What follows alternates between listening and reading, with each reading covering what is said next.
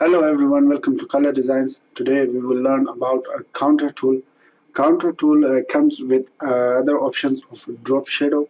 As you can see, there is a little arrow at the bottom right of this option. You can click on it. The first one is a drop shadow, second one is counter, third one is blend, distort, envelope and extrude. Today we are going to learn about counter, the second tool. Counter is a very needy or handy tool in CorelDraw, which is very important to use. If I have any kind of word, text, or any kind of shape, so I can use counter on it. Counter is used to increase the size of a logo or layer or decrease it. For example, I have shape here my computer. I'll select the pick tool and make it bold and enlarge the size and select the counter tool. Now I will click on the text and left click and drag it towards outside. As you can see, I have an outer layer around the text computer. Now you can see that I have another layer which is more bold and more thick than the original one that I have. If you want to change the color to learn or to understand it more clearly, can select any color from here.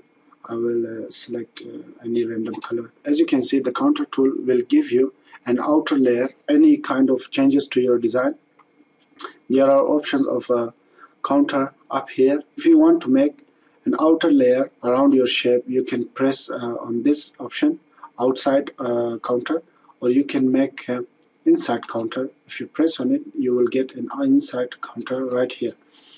So if you want to change the shape or the size, you can go here, counter offset.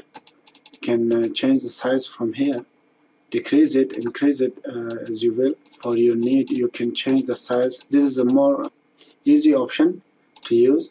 With this option, you can use or change the size of the counter, and you can easily control the size by your needs. This other option is to increase the layer of the counter, which you can use anywhere you want or anywhere you need it. But as I think I will need only one right here. If you don't want a counter tool, you can clear counter option. You can click on it and the counter will disappear. I need my counter tool. After that, as I have used Control K before, I will use on this layer as well, because if you don't use it, you cannot select it separately. The counter layer, as you can see, is connected to my text, and I want to separate it from my text, so I will press Control K. If I want to separate my counter layer with my original text, so I will press Control K. After that, I will deselect and select on the counter layer. Then I can move it around as I want. So after this, I will give you an example to use counter tool or how is it effective in CorelDraw. I will press on the counter layer and press Ctrl D to make a duplicate. I will change the color and move it a little bit to the right. As you can see, the top layer is my original layer, which is the dark one. The middle one is a gray color and the bottom one is, I think, is blue one. I will press Ctrl page down, which will send this layer to the bottom. If I want this layer to be at the top of my layers, I will press Ctrl page up, then it will come at the top. Now I need it at the bottom, so I will press Ctrl page down, and step by step it will go at the bottom of my layer. The middle one, I will select it and change the color to white.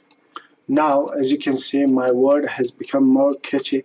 Like there has been a drop shadow applied to my word. This is how you use counter tool. Simply by these 2 or 3 steps, you can get a very effective shape or style to your word or to your layer. In professional classes, I will demonstrate more ways of using counter tool in much easier and effective way, so you will understand how to use counter tool to improve your design or make it more effective. So this is how you use counter tool.